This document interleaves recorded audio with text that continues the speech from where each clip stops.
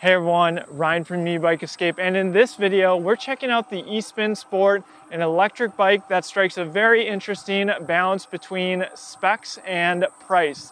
So let's check it out.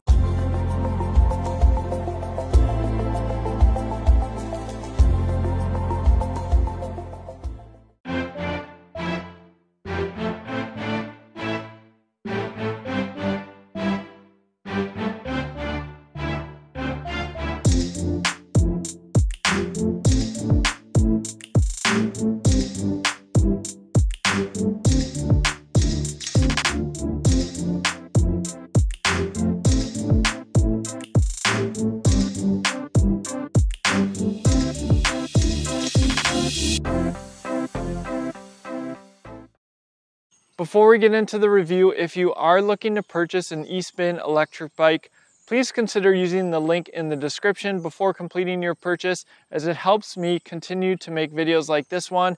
I will also put links to our electric bike discounts code page, our electric bike accessories list, as well as our top e-bike brands page. Purchases made through links on those pages also help support me, so thanks in advance. With that, let's get to the walk around. All right, let's get into the walk around of the Espin Sport. So first off, the first thing you might notice here is the color. So this is the cobalt blue variation. The other color they sell it in is just black, so opted to go with the blue. And I will say it's a really sharp looking color. It's a cross between a blue and purple, so just keep that in mind. I've showed this bike to a lot of people and they do really like this paint color. So this is the cobalt blue. All right, let's start up here in the front. Maybe let's start with these tires. So just a perfect example of the parts shortage going on in the bike industry overall. So you can see we have WTB, and if you aren't familiar, they are a big name in bike tires. And I went on the Espin website and they said that these are supposed to be CST tires. So on a lot of bikes these days, they're having to swap components. Most of the time, companies won't downgrade a component. They'll go with something either at the same level or a step up. And clearly, I would say that these are a step up. WTB is a big brand. So these are the Wolverine SS 2.0 tires, 27.5 by 2-inch tires. They got a little bit of tread on them, so definitely going to be okay on some trails with perhaps some loose gravel. So I was really pleasantly surprised getting these tires. Now that's not to say if you order this bike you might not receive it. I suppose you could email Espin and ask them if you're curious, but just something to note that's happening in the bike industry. And there's perhaps other components around the bike that they have done this as well, just to make sure that they can get bikes out the door. All right, moving on to the brakes. So these are hydraulic disc brakes, 2 pistons, and this is definitely one of the highlights of this electric bike because of the affordability, and it also has hydraulic disc brakes. Usually you'll see Tektro Aries mechanical disc brakes or other mechanical disc brakes.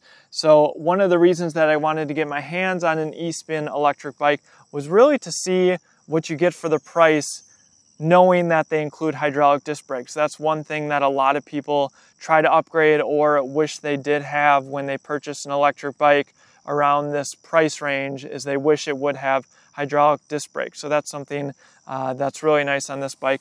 180 millimeter discs. And one of the other things that is unique to this bike too, compared to other brands, is it comes fully outfitted. You can see we have some plastic fenders here, and they go mounted right here at the bottom of that front fork.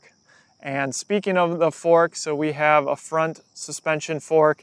I will take a short little video of me pushing on it, but generally speaking, when you're purchasing an electric bike around this price range, you can't expect too much when it comes to suspension, but it is nice that this one comes with one. And with the suspension fork, I couldn't find a brand on it, and it does have a lockout up here on the front, as well as a preload adjustment on the other side. And you'll note here the 4 front bolts, so that's for an optional front rack if you want to add additional cargo capacity to your electric bike, so that's a nice option. And mounted to the front fork, you also have this integrated front light. That's a nice addition, not necessarily going to come on electric bikes in this price range, though many will have at least an integrated front light, and then in the rear they may or may not have an integrated light. One thing I wanted to talk about with the Espin Sport is the cable management and where the cables run on the bike. And you can see here they have Velcro straps to kind of bring all the cables together into one bunch. It looks okay. It's not the most clean I've seen, but a lot of people, if they really want a clean look, they'll buy some additional cable management and perhaps wrap all of these cables into one bunch. But one of the things that I wanted to call out here is where the cables route to underneath the down tube here. So you can see we have some cables that are externally mounted, and then you have some that actually go internal into the frame right here. And on most of the other electric bikes that I have reviewed, the cables are all internal. So just something to keep in mind with this Espin bike. For maintenance perspective, it's actually a little bit easier if you need to perhaps remove these cables. Sometimes internally routed cables can be quite frustrating if you need to work on them, but something to keep in mind nonetheless. And while I'm here, I'll point out the bottle cage bosses at the bottom of the down tube, so you don't have any other options for a bottle cage, so you're not going to be able to grab this while you're on the go.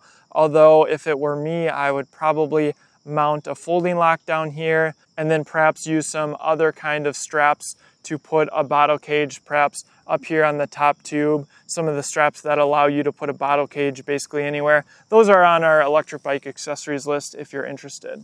All right, let's move on to the cockpit here. First, let's talk about these grips. So a nice feature is it has locking grips. That's again something that you will not see on many electric bikes in this price range. So I really like that they included locking grips. What it does, it just prevents your hand from turning the grips over time. So just a nice addition to have that probably doesn't add a lot of cost, but something that other companies kind of overlook. As far as the levers for the hydraulic disc brakes, I wasn't able to find any branding. My wife and I have been both riding this bike quite a bit the past couple weeks, and while these brakes might not be quite as good as Tektro hydraulic disc brakes, the fact that this bike does have hydraulic disc brakes is something we certainly still appreciated. Also on the left side of this electric bike is the left-hand thumb throttle. So this is a thumb throttle that I now think I've seen about 3 times. It's a little bit different than the ones that you press down on like this. It's a little bit easier, in my opinion, to press. It has a little bit less resistance when you push it. So I find that your thumb gets a little less tired with this type of thumb throttle compared to the other ones on other electric bikes. And on the left side, we have the controls for powering on the display. I'm pretty sure this is not going to show up very well on camera, but it is a display that is quite large, and it gives you all the information that you might need: time, odometer, power, trip, and then of course you have your various pedal assist modes with the plus and minus button, pedal assist 1 through 5. You can also get your average speed, your max speed, and you do have a battery indicator in the top right-hand corner of the screen.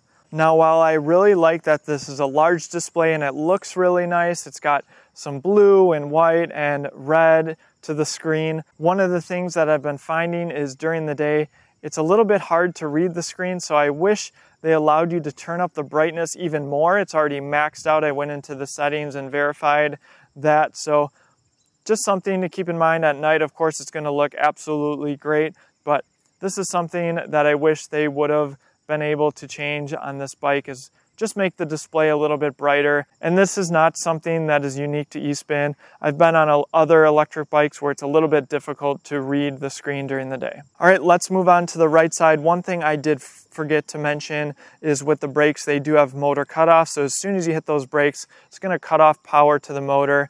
And you can see here we have an S-Ride shifter. So this isn't a company that I was previously familiar with, and it is a trigger shifter. So you have the 2 triggers down here.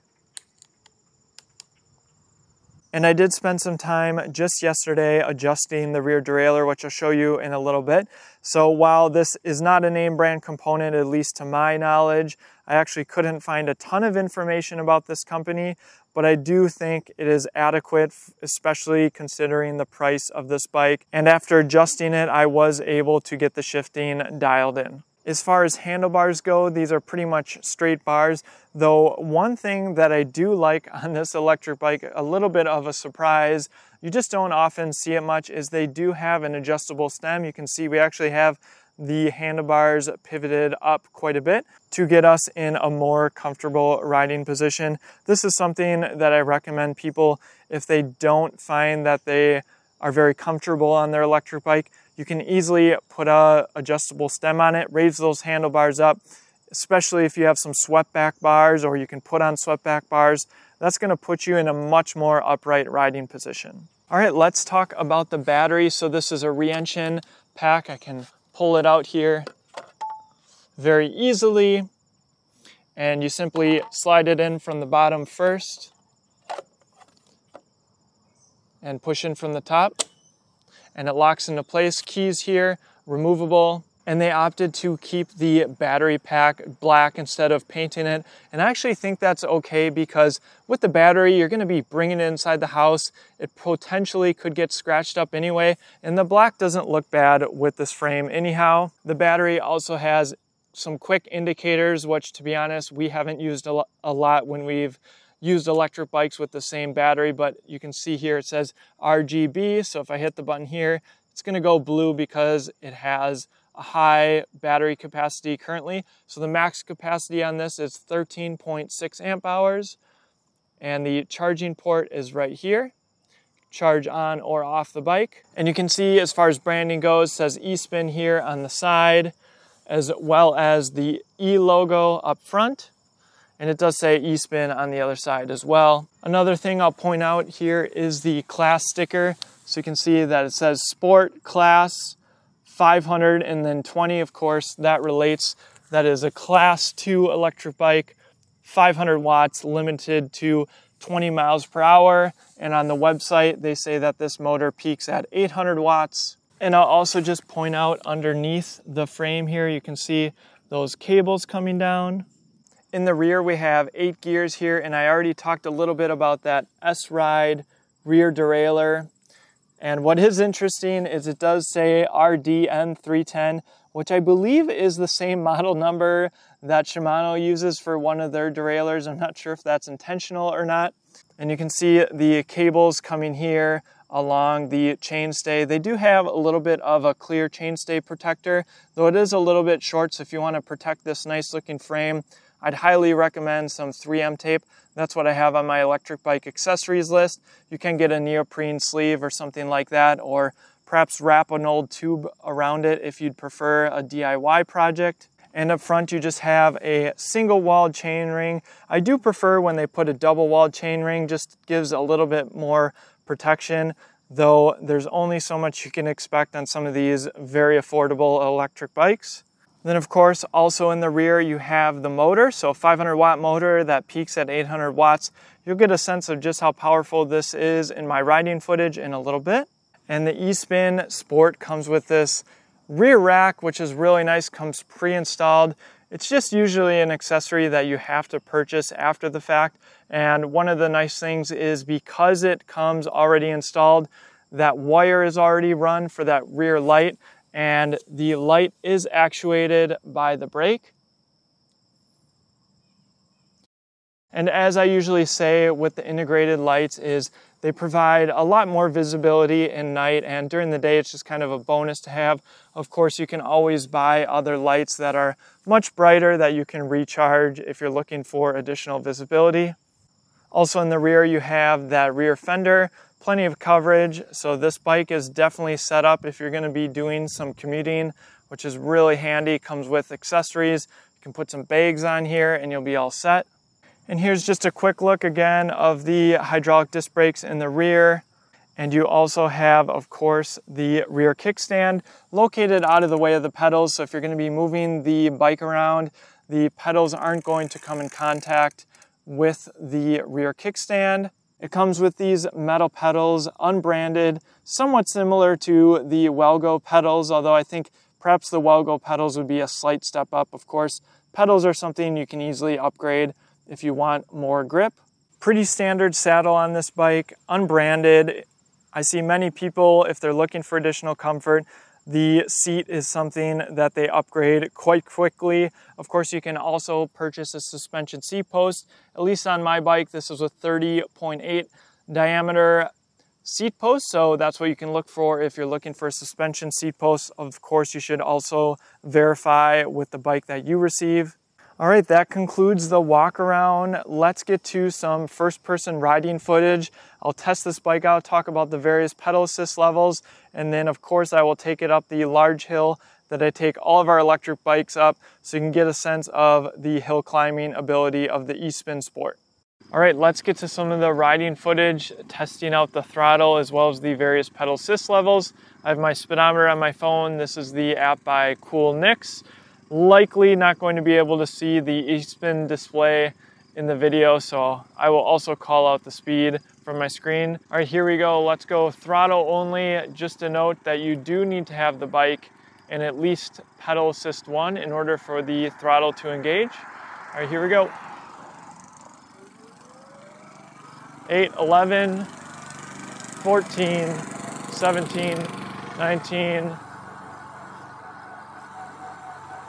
and the display is showing 20, there's 20 on the GPS speedometer. Again, 500 watt motor that they state peaks at 800 watts. All right, now let's talk about the pedal assist levels. So I'm actually in pedal assist 1, and I am in the highest gear. This is very common for us on our electric bikes as we ride in the highest gear, of course, because you have the pedal assist, only shifting down if we really need to when going up hills.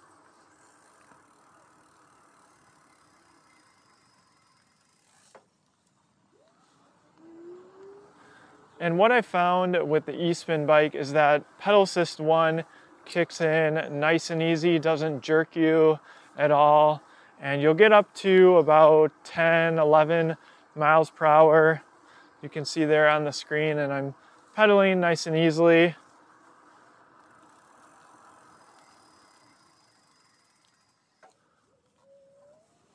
All right, let's go to pedal assist 2.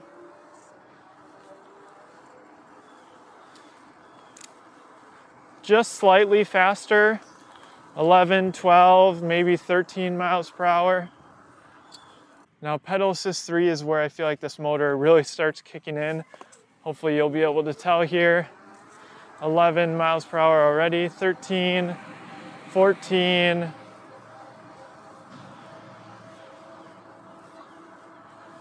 So 14 or 15 miles per hour, and then pedal assist 4, at least in the highest gear. And again, I am not working very hard at all, just a leisurely cadence. 17 miles per hour.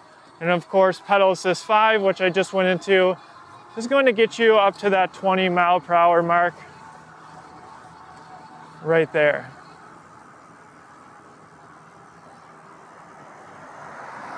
And one of the questions that I actually get asked quite frequently is, can you pedal whatever electric bike I'm reviewing with no pedal assist?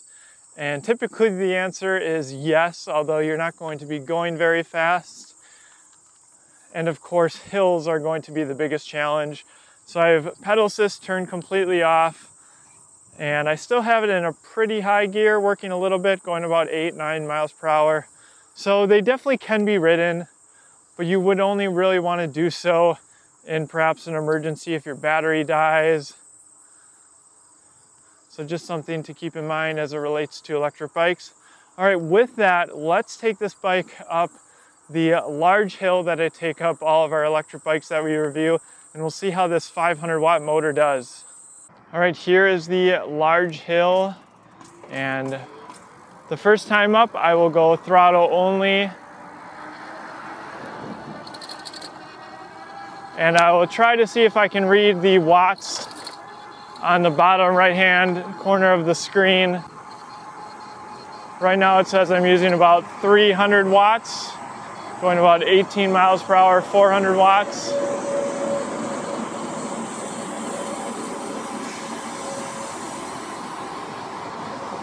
And I think I did see on the display that it was sometimes peaking around 900 watts. All right, so now the hill is starting a little bit more, going 16.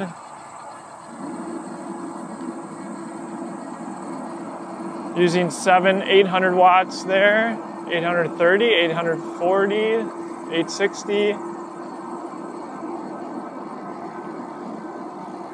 So the motor is definitely peaking over 800 watts.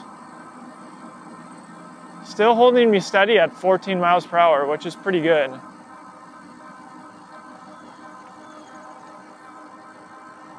$13.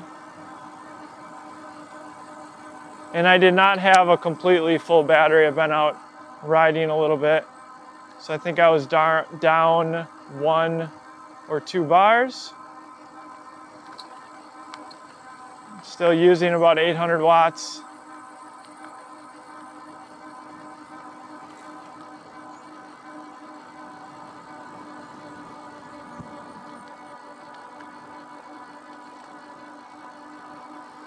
And this hill is going to start leveling off very shortly here. So yeah, 13 miles per hour. In my opinion, that is really impressive for the price of this electric bike to be able to handle a pretty significant hill on throttle alone. In most cases, people are going to be helping the bike, which certainly goes a long way. All right, now I'm gonna head back down and I will take the bike up the hill while pedaling. Okay, here we go, hill test with pedaling. Apologies for all the background noise. We are by a craft factory. Makes macaroni and cheese, so sometimes it smells really nice riding through here. All right, pedal assist 1, I did shift down a little bit. I'm assuming I'm gonna have to go up to pedal assist 2 pretty quickly.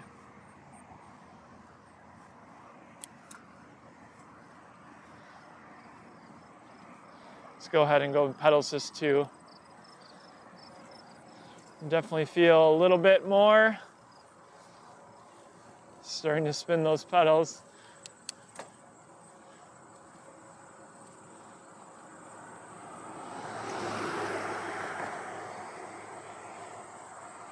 So what is nice, even in a lower gear here, pedal assist 2, not working too terribly hard. Not going to get up this hill very fast, going about 7 or 8. But definitely going to make it without breaking a sweat. Let's go ahead and go into pedal assist 3 here.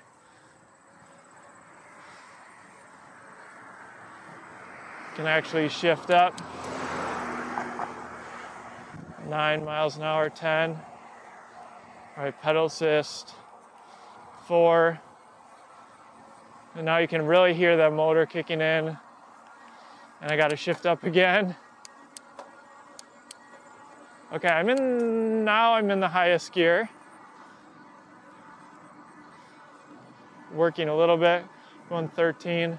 Let's go ahead and go pedal assist 5 here.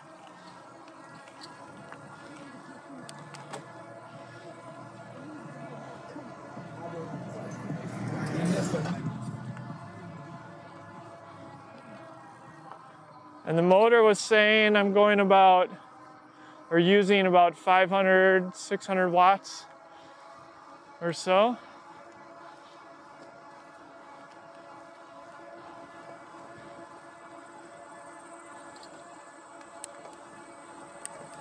And that's it, made it up the hill, no problem.